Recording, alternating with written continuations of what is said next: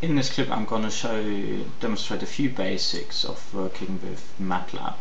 The first thing you should do once you started MATLAB is you should change the current folder to the folder you are planning to work in.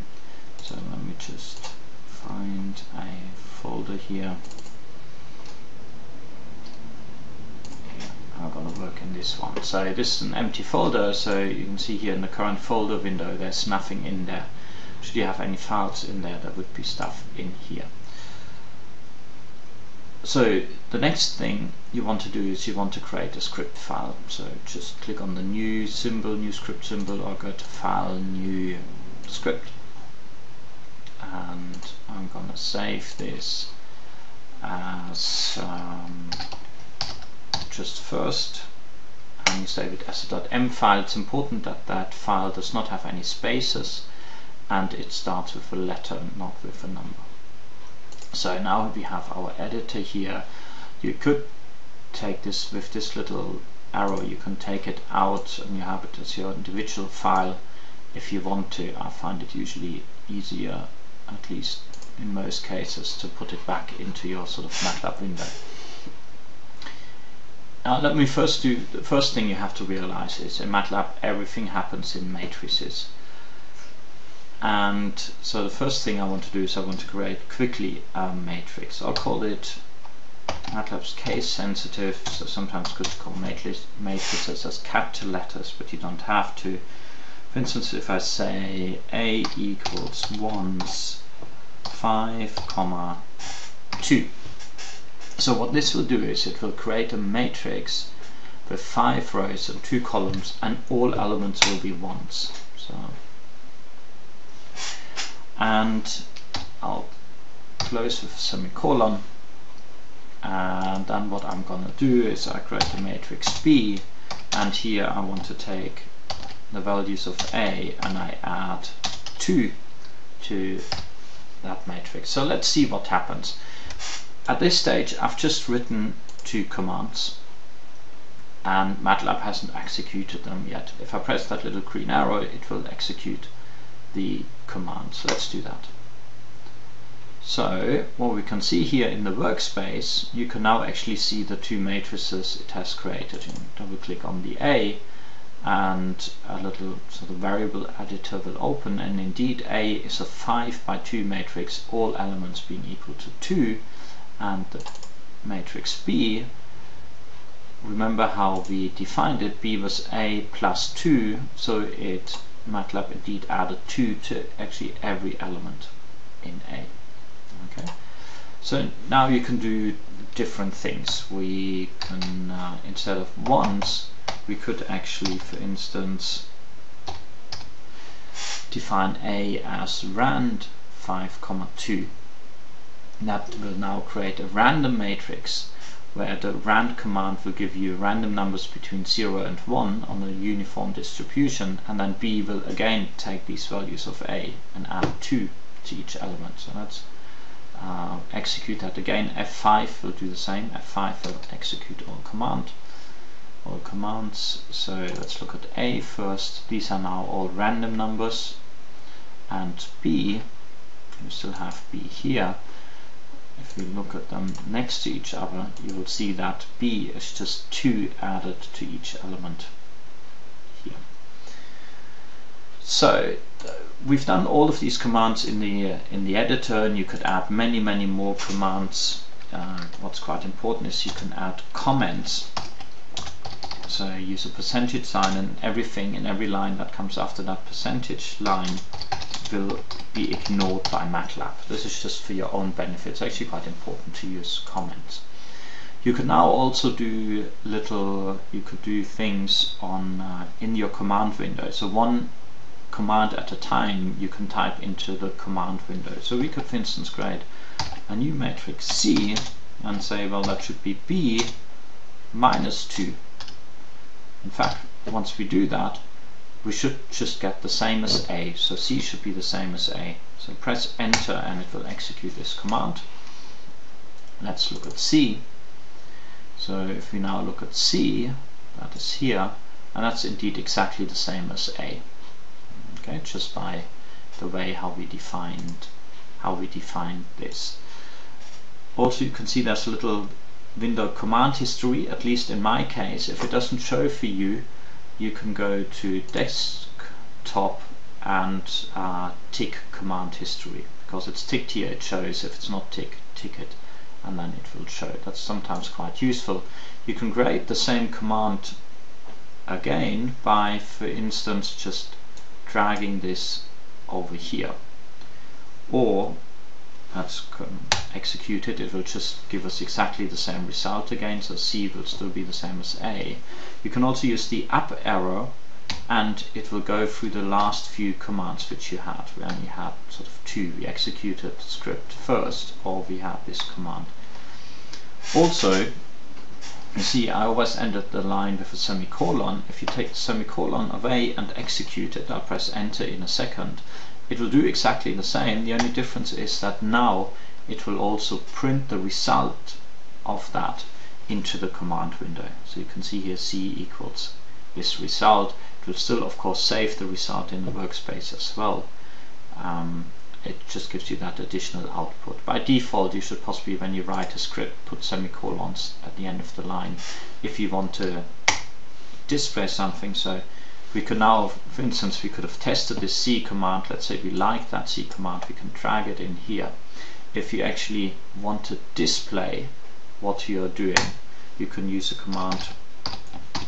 I find it quite advantageous to use this command, disp C, and it will then display, let's say we first want to display A, and then we also want to display C, just to see that we indeed get the correct commands. We press F5, and when we do this command, so it executed our script, which is called first, and the two things it displayed on the screen is first A and then C, and they're indeed the same, as they should be. Now, since we're dealing with matrices, sometimes it's very useful. What you want to do is you want to access particular elements of your matrices. So let's say first, another thing that is quite useful, if you type CLC in the command window or have it in your script, what will happen is it will clear the command window. Sometimes it just gets too messy, and if you type clear all, it will actually clear all the variables out of the workspace. So, and sometimes it is quite useful to actually include these two commands, clear all and CLC, at the beginning of the script. So the first thing MATLAB will do as you execute your script is clear all the variables and clear the command window. So let's say when we display things, we also want to say what we are displaying. So let's say in single inverted commas, everything that comes in single inverted commas is just text. So let's just run it like this. Now we just see A and C. That was the little, these are these lines. This line here prints that A. This line actually prints the matrix A. This line prints the C, the letter C, and then this one prints the actual matrix C. So let's say we also want to display the first row of A. How do we do that? So just put a space here. So let's say first what we actually want to do is we create a new variable. Let's call it A1. You could give it whatever name, and we want this to be equal to the first row of matrix A.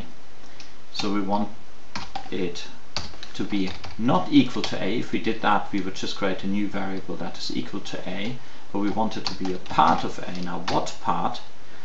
Now there are two things here, a row reference and a column reference. So in the row reference we say which rows. We said we want the first row, so row 1, and columns, well basically we want all columns, the first and the second column. If you want all, what you do is a colon. So if we do this, and then display A1, so let's do this, and you can see indeed what has been displayed here. It's the first row of A. Okay, so let's say we want to do a bit more different stuff. Let's say we don't want to display C anymore. You can either delete it, or if you think it may come in handy later, you can comment it out. So you highlight it. So you could either just put percentage signs in front. Now a quicker way is to actually highlight the two columns and then press Ctrl R, and that will put a percentage sign in front of every command. If you highlight rows and press Ctrl T, it will make the percentage signs disappear, but let's leave them there. So let's say we also want to display the first column of A. What would you do? Let's call it C1, and that is equal A. Now again, remember we have a row and a column reference, so which column? The first, so here 1, which row? Well, all rows, so that means we use a colon here, and then let's say we display C1. So let's execute that, and now we can see the first row here, and here the first column of A, which is of course identical to the first column here. So what if we want to get, so display, let's say we want rows 2 to 4 of A. Okay, so let's say we want that. So again, create a new variable. Let's just call it R24 for rows 2 to 4. It should be elements of A. So again, row and column reference. So rows 2 and 4, that means we want all columns of the relevant rows. So there goes a colon. Now if it was only row 2, we would say this. If it was only row 4, we would say this. As we want rows 2 to 4, we do this, 2 colon 4. And then we display R24. And we execute, and what we get is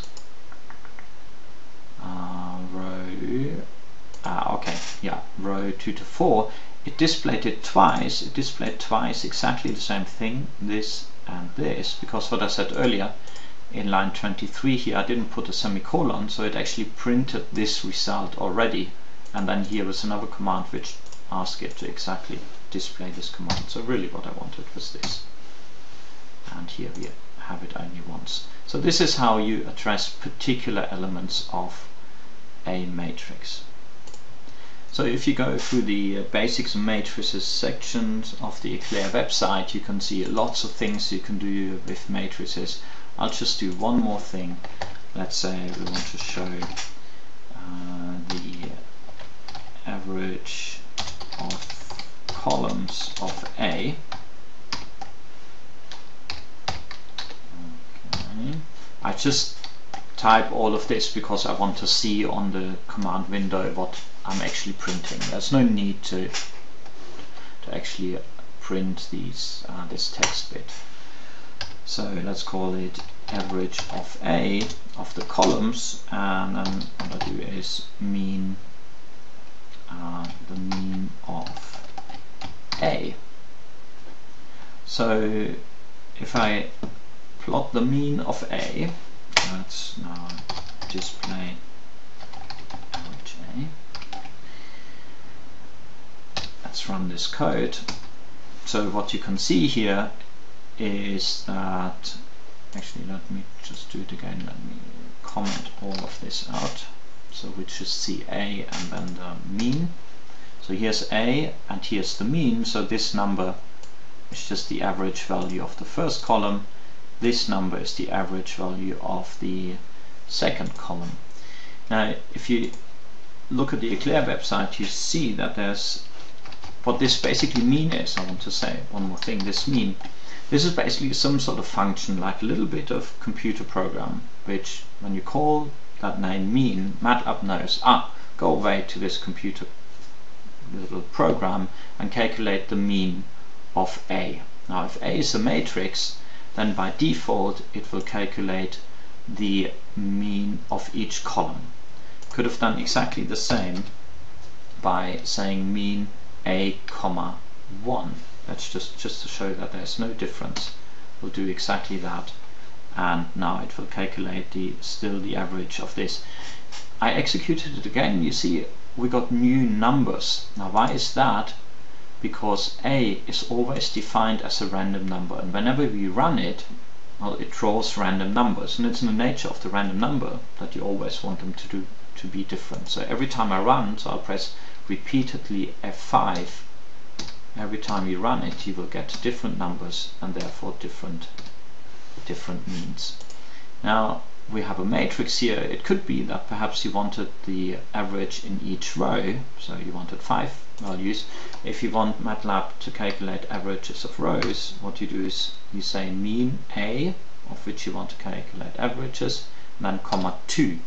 Now if we calculate this, you can now see the result has changed somewhat, because now it gives you 5 values of averages, and now this value 0.2019 is the average of these two values, 0.2348 and 0.169.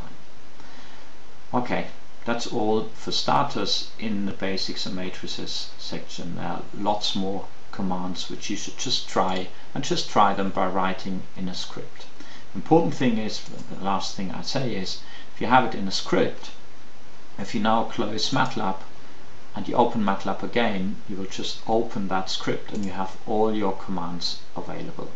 If you type commands here in the command window and you open it, they have disappeared. Well, perhaps you can see they may still appear here in your history, but it's just not as useful as having them in one script file. So that's it for starters. Enjoy your MATLAB journey.